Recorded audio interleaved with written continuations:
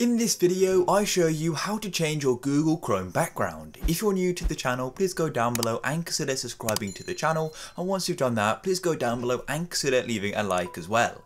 And please do make sure you watch this video right until the end so the full steps. And this video works on PC and Mac on most devices which have the Chrome browser. So any further ado, let's go and jump into this. The first thing we need to do is go and open up Chrome. But just before we go and do that, if you want to go and have a custom background, for example your own image or something like that, then I recommend having that ready. Now a quick tip for that as well, I recommend it being at least a 1080p resolution. Mine is personally a 1440p resolution just so it's a bit more crisp. The resolution can be less but it just won't look as good. But anyways, now let's go and open up Chrome. So all you want to do is open up Chrome however you do that, and this is going to work on PC and Mac. And the next step is to simply go and open up Chrome however you do that. So I'm going to go and click on my taskbar for it, and here we are. Then all you want to do is come to the bottom right of Chrome. We've got this pen tool here saying customize Chrome. It may just be a pen tool or it may be a settings tool as well.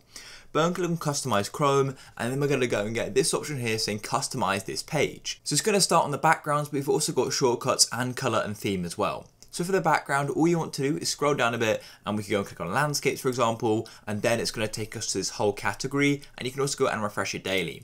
So essentially when you go and click on this, it just gives you more. That isn't just the only image we have, if that makes sense. But if you want to go and upload a custom image, then go and click upload from device and then go and locate your image. So I've got mine here, Chrome background, I double click on it and boom, there we go. I've now gone and put my custom background on Chrome. And once again, I go and click on this pen tool, and there's even more options I said in shortcuts and in color and theme as well. And if you want to go and change it, then all you want to do is come back to the pen tool once again, and then all you want to do is go and click on classic Chrome if you want that to be back, or you can go and choose one of Google Chrome's images as well. If you did find this video useful, please go down below and consider subscribing to the channel. Leave a like for more. I'll catch you in the next one. Peace.